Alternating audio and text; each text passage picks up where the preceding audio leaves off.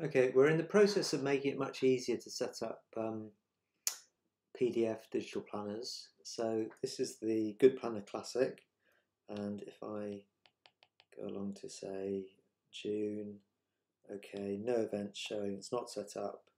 Can even turn events on. They're not going to show up because none of the calendar pages have been set properly. But if I long press other, there are a couple of options here. Apply digital planner layout, so I can choose that.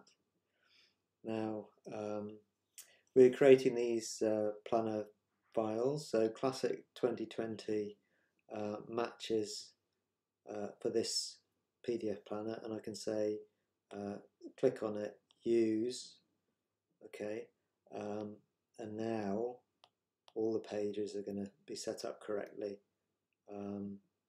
And if I go to, let's say, a day, week, then the events are there and configured correctly.